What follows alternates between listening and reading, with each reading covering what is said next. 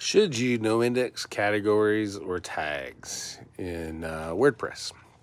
So if you are not going to use those pages for ranking purposes, then you should probably NoIndex them. I, as a general rule, NoIndex tags right off the bat, and then I'll keep categories.